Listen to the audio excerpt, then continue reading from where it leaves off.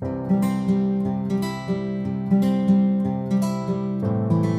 Everyone, तपाईहरुलाई फेरि पनि स्वागत छ हाम्रो च्यानल एजुकेशनिफाई मा।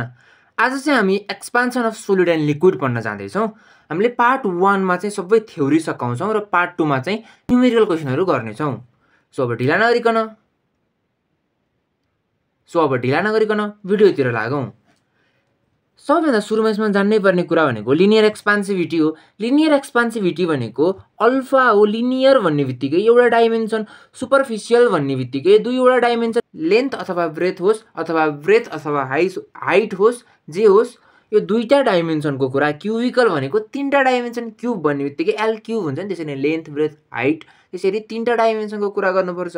भनेपछि लिनियर एक्सपान्सिभिटी भनेको एउटा मात्रै, लेन्थ मात्रै। अल्फा भनेको delta L, change in length अपनमा original length into के हुँदो रहेछ, चेन्ज इन टेम्परेचर हुँदो रहेछ। अनि एल थीटा भनेको L not 1 plus alpha del theta हुँदो रहेछ। अनि यसको युनिट भनेको पर डिग्री सेल्सियस अथवा पर डिग्री केल्भिन रहेछ। अब हेरौँ सुपरफिशियल एक्सपान्सिभिटी। सुपरफिशियल एक्सपान्सिभिटी भनेको बीटा हो। बीटा भनेको यो दुईटा डाइमेन्सनमा आउँछ, त्यही भएर एरियाको कुरा, लेन्थ इन्टु ब्रेथ भनेको एरिया हो। एरियाको कुरा सुपरफिशियल भन्ने बित्तिकै del A अपनमा a into theta हो। अनि यो फर्मुला हेर्न सक्नुहुन्छ, ए थीटा भनेको ए not 1 plus be del theta रहेछ। क्युबिकल भन्ने बित्तिकै भोल्युमसँग एसोसिएटेड हुन्छ। अनि तीनटा डाइमेन्सन हुनु पर्यो। डेल भोल्युम अपनमा भी इन्टु डेल थीटा रहेछ। अनि भी थीटा भनेको भी not 1 plus gamma del theta रहेछ। लिनियरमा अल्फा आएको छ, सुपरफिशियलमा बीटा आएको छ, क्युबिकलमा गामा आएको छ। यति हामीले बुझ्यौं। अब रिलेसनशिप बिट्विन अल्फा, बीटा र गामाको रिलेसनशिप के छ त त्यो पनि हेरौँ है। फर आइसोट्रोपिक बडी भनेको कस्तो बडी भन्दा यिनीहरुसँग डिरेक्सन हुन्छ, फिक्स डिरेक्सन हुन्छ।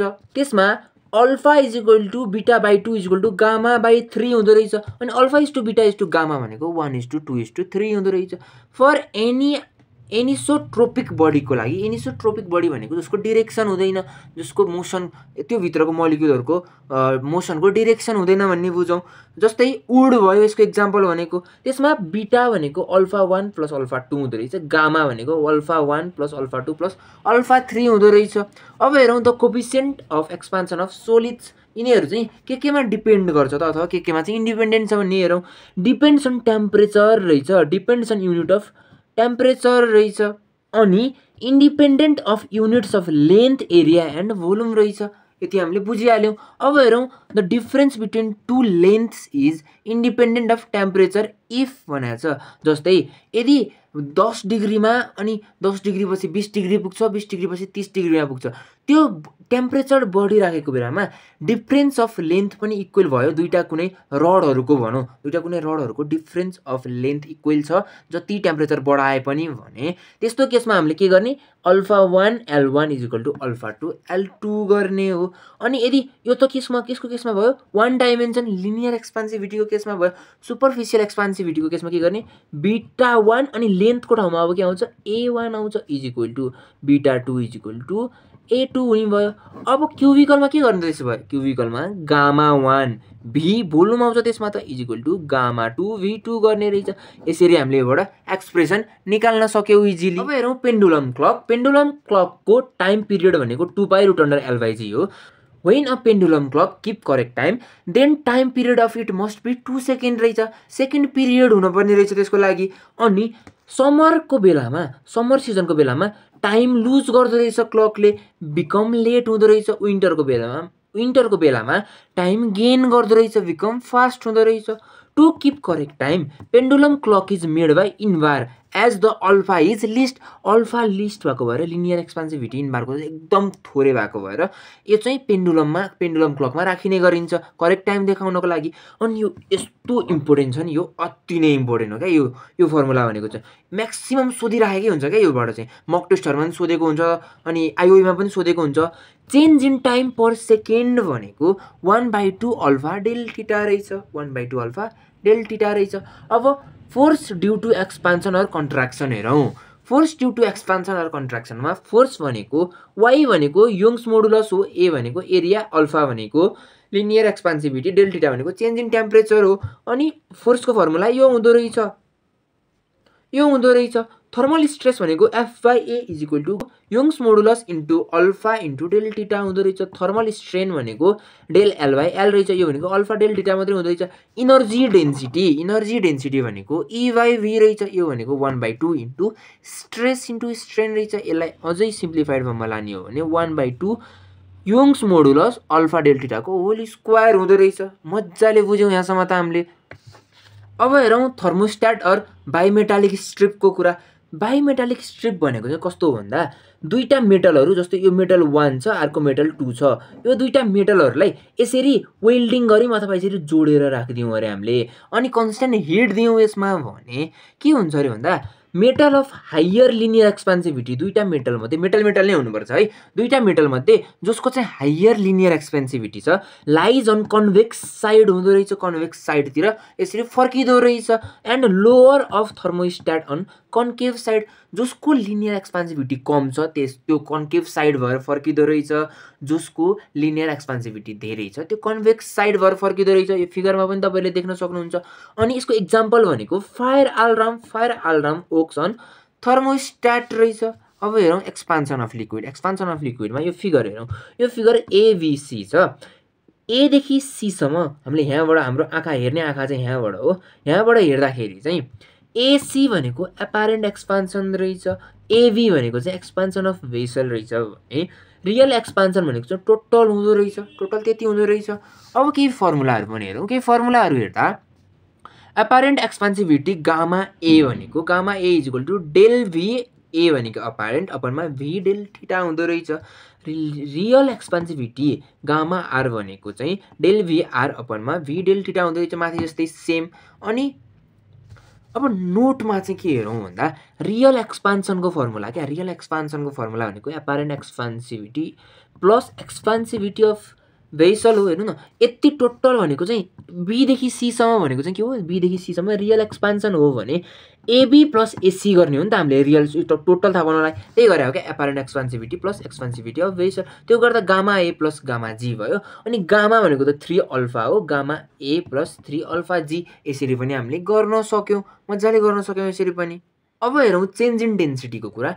चेन्ज इन डेन्सिटी चाहिँ एकदम इम्पोर्टेन्ट छ। चेन्ज इन डेन्सिटीमा यदि टेम्परेचर बढ्यो भने के हुँदो रहेछ भोल्युम इन्क्रिजेस एट कन्स्ट्यान्ट मास राखेर भोल्युम भनेको इन्क्रिज हुँदो रहेछ तर डेन्सिटी अफ म्याटर चाहिँ डिक्रिज गर्दो रहेछ।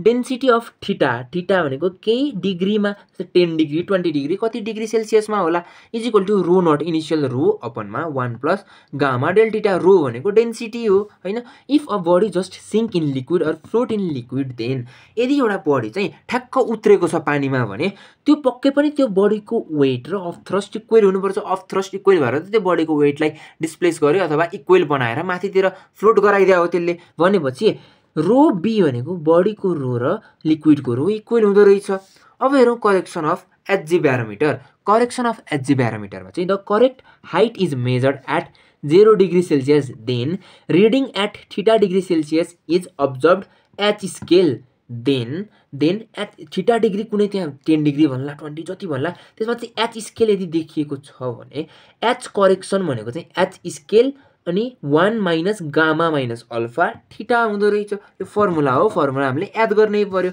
अब आउँ डुलोङ and पेटिट्स एक्सपेरिमेन्टमा।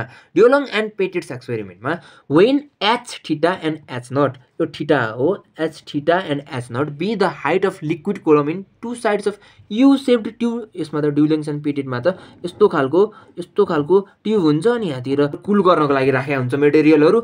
You shaped tube at theta degree Celsius and 0 degree Celsius हुन्छ। यो हामीलाई थाहा छ भने यसको एब्सोल्युट एक्सपान्सिभिटी भनेको के हुन्छ भन्दा H theta minus H not अपनमा H not अनि थीटा हुँदो रहेछ। अब नेक्स्ट टपिक छ एनोमलस बिहेभियर अफ वाटरको। योबाट चाहिँ फ्रिक्वेन्टली एमसीक्यू यति पोइन्टबाट चाहिँ फ्रिक्वेन्टली एमसीक्यूहरु आइरहेको हुन्छ। त्यही भएर यो ध्यान दिएर हेरौं। The cubical एक्सपान्सिभिटी of water is negative below 4 degree Celsius अनि 0 एट 4 डिग्री सेल्सियस अनि पोजिटिभ एबभ 4 डिग्री सेल्सियस रहेछ। 4 डिग्री सेल्सियस भन्दा तल छ भने नेगेटिभ हुँदो रहेछ। क्युबिकल एक्सपान्सिभिटीको कुरा गर्दैछौँ है हामी। 4 डिग्री भन्दा तल छ भने नेगेटिभ हुँदो रहेछ। ठ्याक्कै 4 डिग्रीमा छ भने 0 हुँदो रहेछ अनि 4 डिग्री भन्दा माथि छ भने पोजिटिभ हुँदो रहेछ। Water has greatest density and list volume at 4 degree Celsius. एकदम इम्पोर्टेन्ट पोइन्ट हो यो चाहिँ, योबाट एमसिक्यू कति आउँछ क्या एक्जामतिर त। Equal volume of a liquid weights more in winter then in summer as density of liquid is more in winter then summer. यो बुझिहाल्यौँ हामीले। When water is heated from 0 to 4 degree Celsius, then Cp is smaller than Cv हुँदो रहेछ। Cp चाहिँ greater हुँदो रहेछ 0 देखि 4 सम्म आउनको लागि आउँदाखेरि।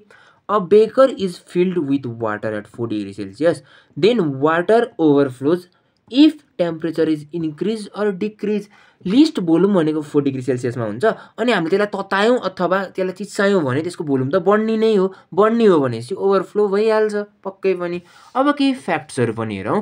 केही फ्याक्ट्सहरूमा if to identical but one solid and another hollow rods, एउटा सोलिड फुल्ली भरिएको इम्प्याक्ट मोलिक्युल भएको मजाले टाइट मोलिक्युलहरू भएको एउटा सोलिड र अर्को होलो रड होलो सोलिडै भन्दा नि हुन्छ, are heated through same range of temperature है। यसमा same range of amount same point हो दुइटै, यसमा सेम रेन्ज अफ हिट भनेको छ, यसमा सेम रेन्ज अफ टेम्परेचर भनेको छ। टेम्परेचर भनेको छ भनेपछि बोथ एक्सपान्ड्स इक्वल्ली गर्न पर्यो हामीले। हिट भनेको छ भनेपछि होलो rod एक्सपान्ड्स more as it as lace मास। हिटको पनि एच छ, होलोको पनि एच छ, एच हुँदो रहेछ। यसरी हामीले एड गर्न पनि सक्छौँ। टी छ भने केही पनि आउँदैन त्यहाँनेरि, अनि यदि एच छ भने होलोको एच आउँछ। त्यही भएर होलो रड चाहिँ बढी एक्सपान्ड हुँदो रहेछ। किन भन्दा इट हेज लेस मास, थोरै मास भएको धेरै एक्सपान्ड हुँदो रहेछ। अब अर्को पोइन्टमा on heating a metal disk with a whole the size of whole increases. यो त हामीलाई थाहाकै कुरो हो। On heating a solid ball with concentric spherical cavity the volume of cavity increases हुँदो रहेछ। सो यसको थ्योरी पार्ट चाहिँ लगभग यति नै थियो। आई होप तपाईँहरूलाई भिडियो मन पर्यो।